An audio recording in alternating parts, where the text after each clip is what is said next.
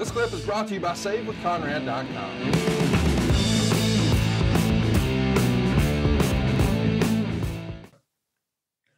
Good old Mean Gene. God, I love that guy.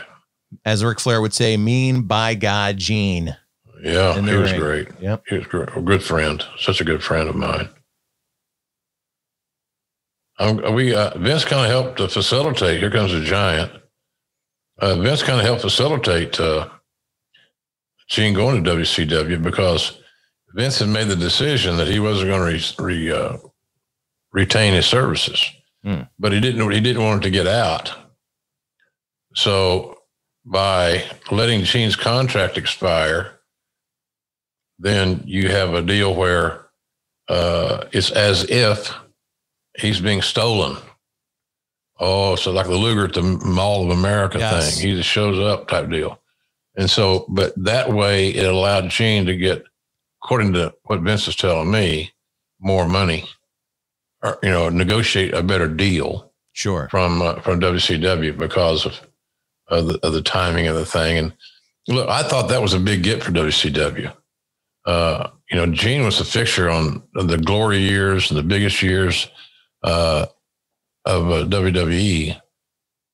And so to get him in WCW was a coup, I thought. It was a good deal. Same thing with Heenan. Same mindset with Heenan. He let, quote unquote, let WCW steal Heenan. And both of them, I've talked to both of them, God bless them. I wish I could talk to them today. But both those guys got better deals. And Oakland got a huge pop on the hotline. The hotline deal, right. Yeah, he made a lot of money on that deal. So it really was a win-win. Both those guys got better deals. They worked, probably worked fewer dates, less time invested. But I thought that was a good, honorable thing that Vince did. Absolutely. It just, I probably, this is me talking and it's not official at this point in time in my life, but golly, I'd have been hard pressed to get rid of both those guys because I like being around them. I'm being selfish, but I'm glad that we did what we did. They add credence to a show big time. You talked about it best. They were the face and voice for so many years in the WWF, and they come here. They're doing a phenomenal job. It's one thing as a wrestler, you come over, you're in your 40s or 50s, as far as your in-ring work maybe has taken a hit or whatever. But as an announcer, there's longer shelf life if you can still deliver. And nobody knows that better than you.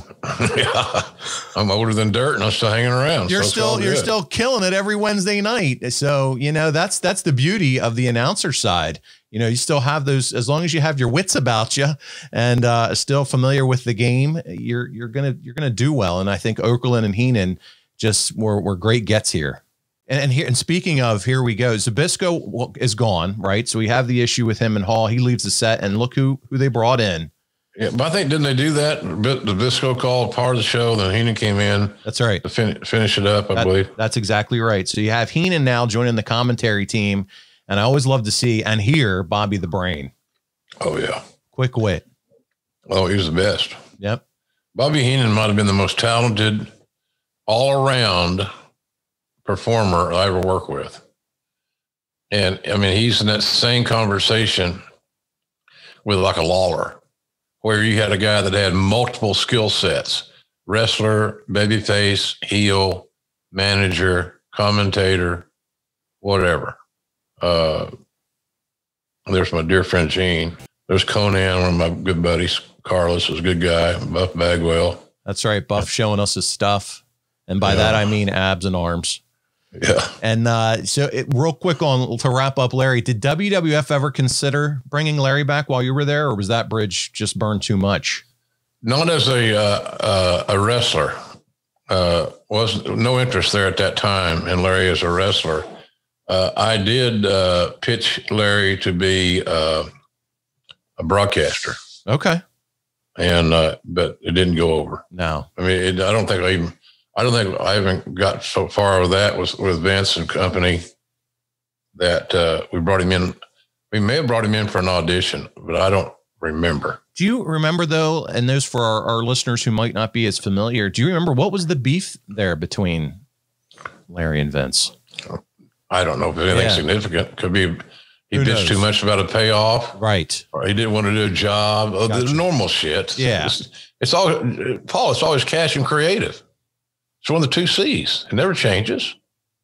It's either I'm not making enough money, or you're shorting me on my money, or, I don't like my role. I want to be recast into the soap opera. Gotcha. Yeah, that's generally what it was. Hey, it's Conrad Thompson. Thanks for checking out the podcast here on YouTube. Be sure to hit the subscribe button and the notifications bell so you get a notice anytime we upload some new content.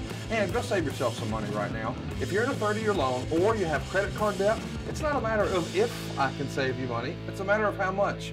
Find out right now for free at SaveWithConrad.com.